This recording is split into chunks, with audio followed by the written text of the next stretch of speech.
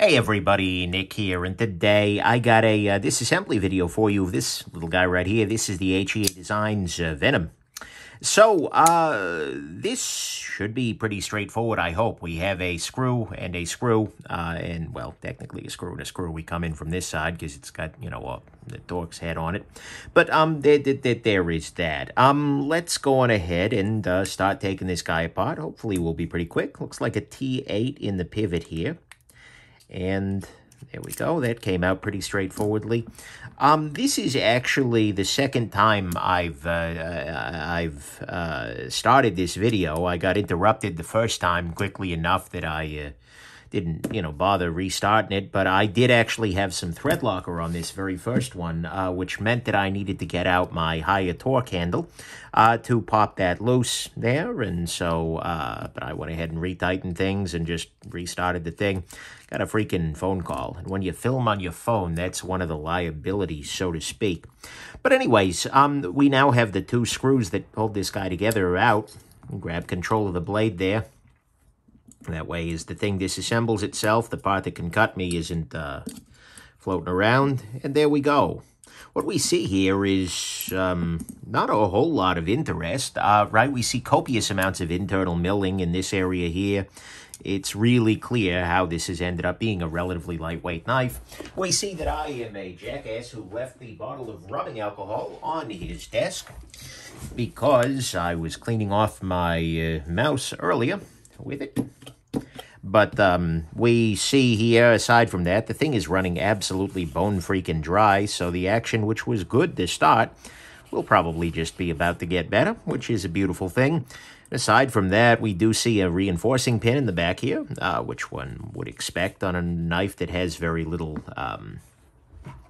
few other screws, so to speak. And honestly, there's really not much here. And there is a lock bar insert, which, we can tell from this external screw, but it's also very much present here.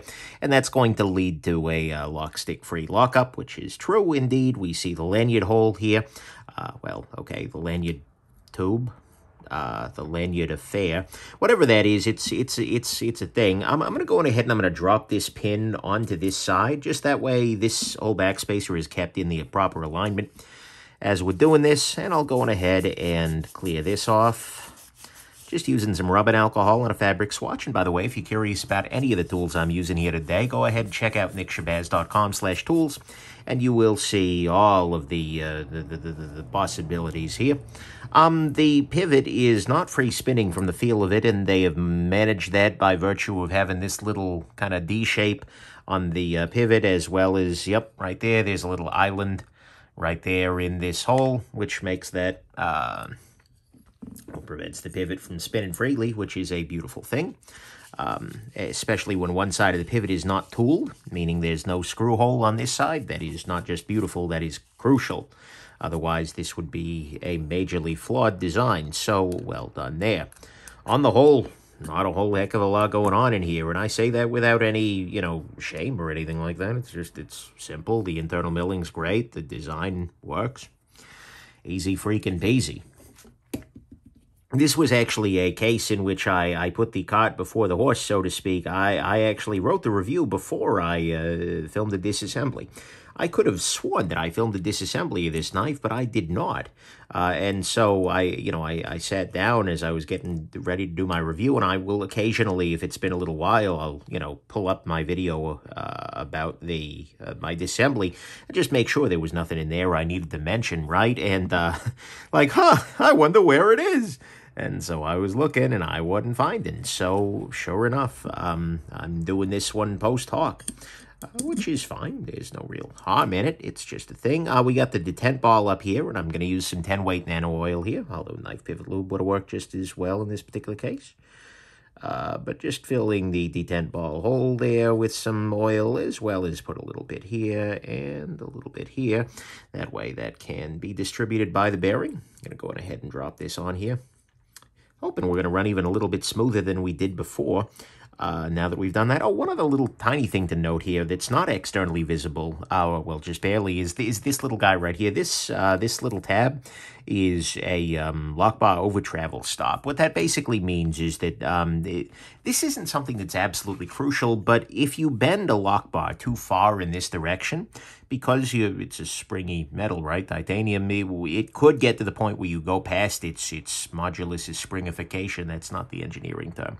But anyways, you go past the amount it can spring, and then it stays out here, or the tension changes. This little tab prevents me from pushing too far in this direction, which means that I will never be able to do that, which is a great idea, right? This was something I think really Rick Hinderer was the first person to really bring to the production world, as I recall. Maybe other people did it first, but at the same time, generally the Hinderer lock bar stabilizer is sort of the one that people refer to. But anyways, it's a good thing. There is no reason not to have it, and it is a joy to see it here. So that's nice. But on the whole, this is pretty simple. And that's great. Simplicity in a simple tool is something one should be praising.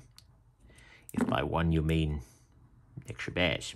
All right, so using a little bit of thread locker on a stick here, I can drop the pivot into position here, and I'm not going to fully tighten it or anything because the other side ain't in yet, but I just sort of want to get things, let me get the other side in, that way it provides a little bit more stabilization.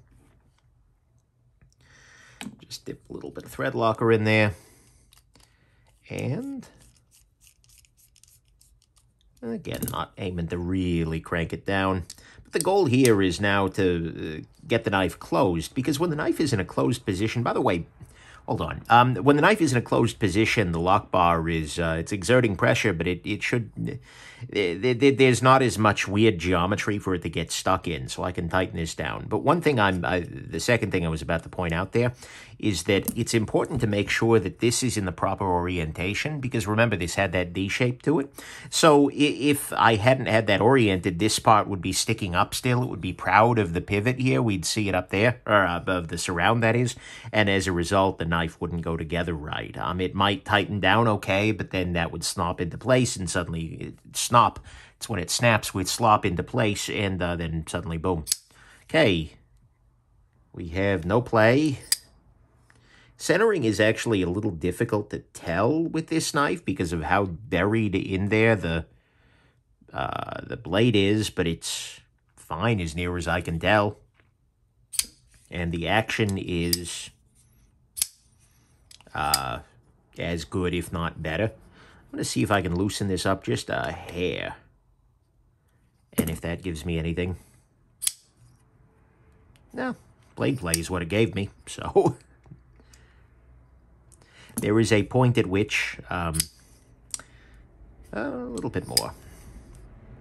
There's a point at which you sort of develop a natural feeling for torque with a given tool. And, you know, like, okay, that feels about right.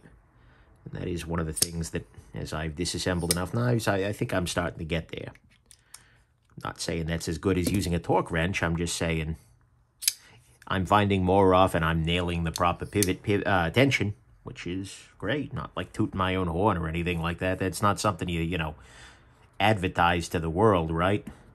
If I weren't married, put that on online dating, I can reliably both estimate the size of a Torx bit that I'm looking at and tension the pivot properly without using a torque wrench. Oh, man, that milkshake could bring all the, well, in this case, gals to the yard. But anyways, hope this has been interesting to you. The knife is pretty straightforward to take apart. That was 9 minutes, and that was with me luxuriating a little bit in the process. Hope this has been interesting to you. Keep an eye out for the full review, which I've already written oddly. And have yourselves an absolutely wonderful rest of your day. Bye now.